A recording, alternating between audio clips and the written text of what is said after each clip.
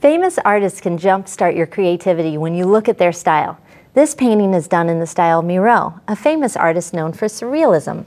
And Surrealism is simply dreamlike imagery that is very imaginative. So this is a fall leaf with an extra long stem, and the body of the leaf is broken up into different colors. So let's see what we need to make our own painting. You'll need some oil pastels, some paper of your choice. I'm using large watercolor paper, some watercolors, paintbrushes. I used a little salt just for fun. I'm going to show you that idea, and some water. You'll also need some scrap paper and a pencil. So to get started, you want to lay out the plan of your painting, and this is just your roadmap for what you're going to do on your real paper. So we're doing seasons, so I've got spring, summer, fall, and winter, and I made these really imaginative designs in the style of Miro. So let's get started with our base coats of paint. And base coating is just laying out blocks of color. So we're going to add a little water to our brush. And I'm going to start with some green. And you can pull the color over on the side. And you're just going to make some circles. And this is going to go behind our spring section up here. I've got a cloud because it rains a lot in the spring. And then you're going to come down to the blue, and you can add some more water to your brush. There we go. And you can do another abstract shape. This is going to be our winter section. Winters are cold and blustery, so we're going to give it that tint of blue behind our snowflakes. And you would just fill this shape in. Now, one special technique I want to show you is using large salt crystals to add texture to this section of the painting. And we'll just finish filling this in.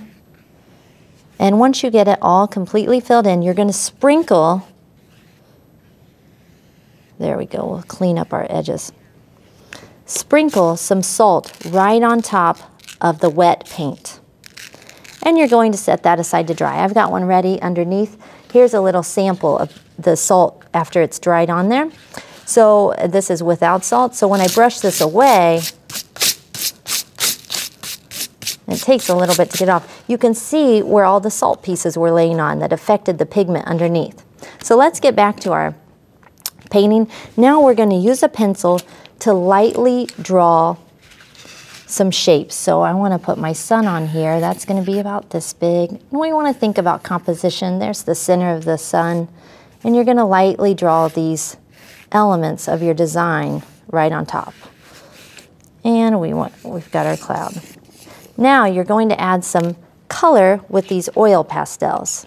So to do that, you can circle around, and you go right over top your dried watercolor section.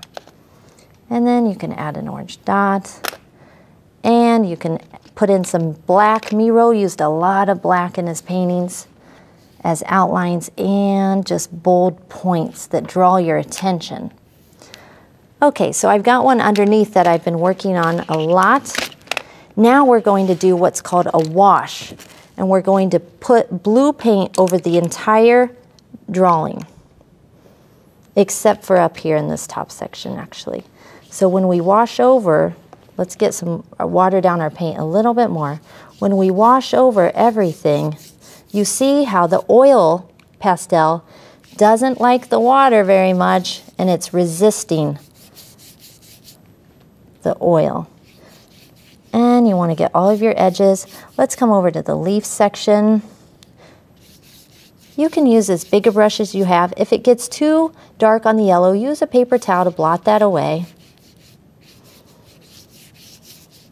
And you can also fill in your other areas. You can color in with actual other colors of watercolor. This is why we use watercolor, because it'll spread out watercolor paper all over, so the paint will spread out all over the paper. Okay, now, so you would just leave this aside to dry, and you would end up with something like this, We love our artist inspiration around here at Hands On, so we've got a bonus idea on the website, and this was based off of Seurat, who loved to use polka dots in his imagery.